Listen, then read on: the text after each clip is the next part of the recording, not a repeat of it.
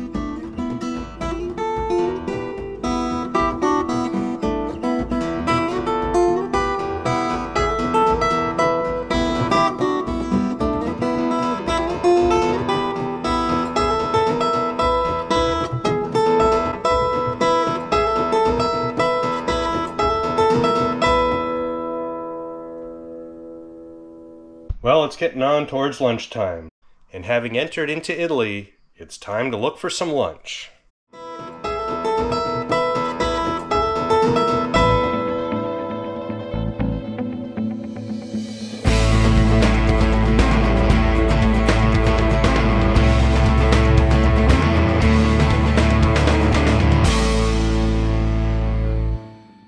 Wow, what a beautiful setting here.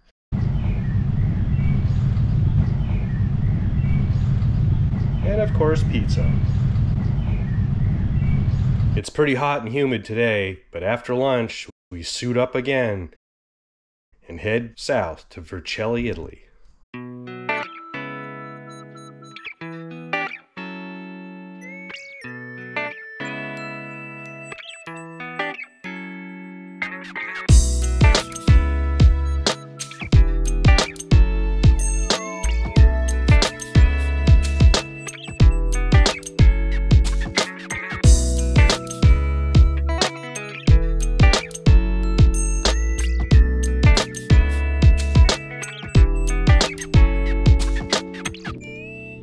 Well, I guess we can't go this way.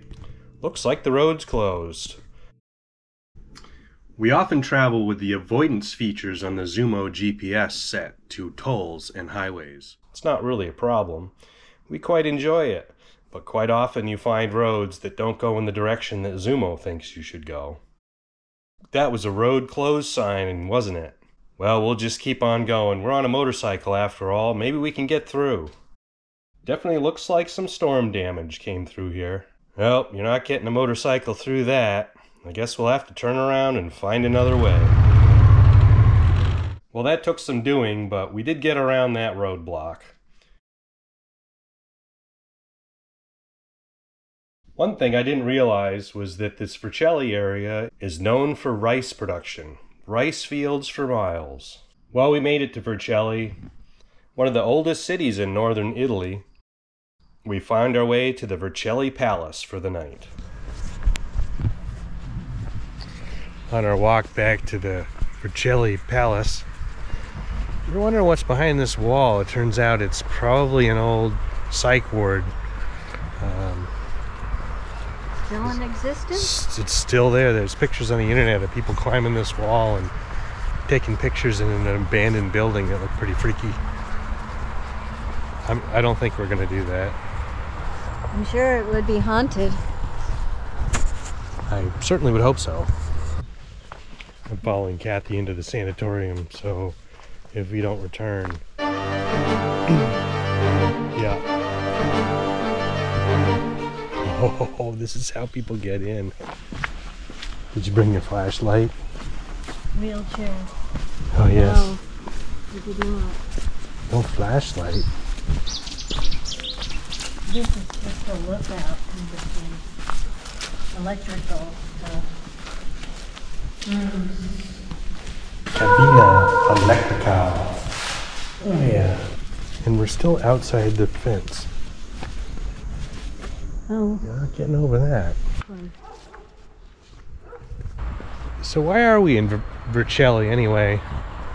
Well, the OTAS was made here, and some of you have been watching the videos. We'll see that we have this little weird green car. It's a Lombardi, made by Francis Lombardi, who was from Vercelli, and he built the cars here. So we think we found the factory. We definitely found his airfield. He was also a airplane constructor. So that's all kind of fun. We'll do a little more of that in the morning. Well, when I was 15 years old, my dad took possession of his dream car. It was called an OTAS. It was a tiny little car based on a Fiat. It had a custom coach-built body from the Francis Lombardi Company in Vercelli, Italy.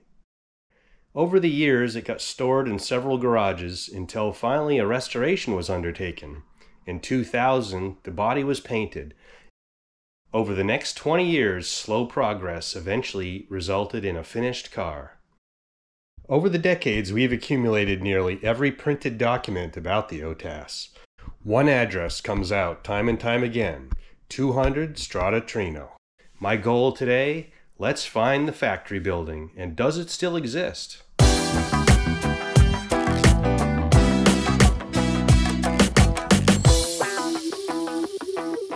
Could this be the Francis Lombardi factory? I don't know. We'll probably find out if this isn't it, but boy, it sure looks the part. It looks the vintage. While studying these photos back and forth, it sure looks like the building is the same. While the roof and windows have likely been replaced in the last 50 years, it certainly looks like a place that could produce a limited production sports car in the 60s and 70s.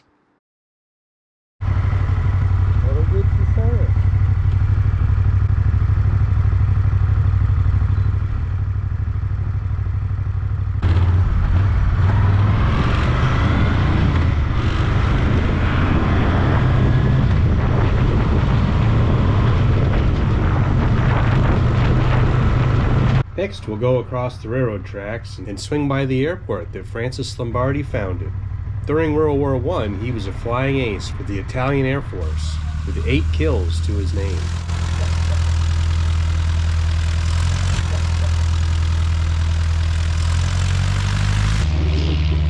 In 1938, he developed a small aircraft which was used as a trainer for the Italian Air Force. And post-war, in 1947, he started the Francis Lombardi Carrozzeria company. Locally, he is known more for his aeronautical exploits than his automotive exploits. Post-war, he had a few airline adventures. He was the first person to go from Vercelli to Tokyo in an aircraft, and he also flew around the perimeter of Africa, both earning him silver medals in aeronautics.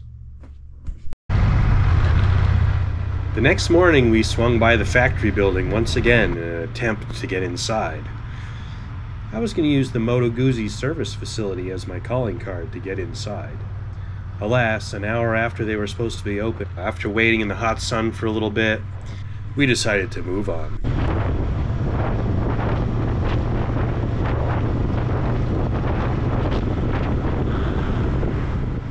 In the next episode, we'll be heading to Mandello dell'Ario, birthplace of the Moto Guzzi, but not before we visit the Alfa Romeo Museum in Milan. If you like this video and are interested in more information about the OTAS and Francis Lombardi, I could probably make more videos about the subject. Let me know in the comments if you'd like more videos on that subject. In the meantime, like, share, and subscribe. There'll be a lot more videos coming along real soon.